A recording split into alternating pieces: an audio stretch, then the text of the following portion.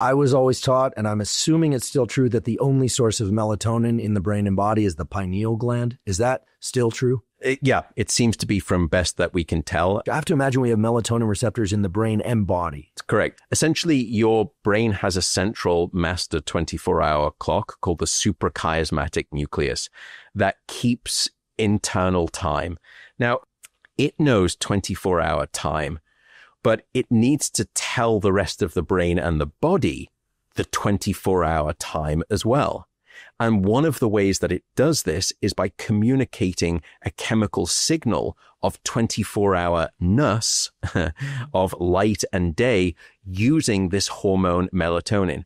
And when it is at low levels or it's non-existent, it's communicating the message, it's daytime. And for us, diurnal species, it says it's time to be awake. Yet at nighttime, when dusk approaches and the brake comes off melatonin and we start to release it, then it signals to the rest of the brain and the body, look, it's dusk and it's nighttime. And for us, diurnal species, it's time to think about sleep. So melatonin essentially tells the brain and the body when it's day and when it's night. And with that, when it's time to sleep, when it's time to wake.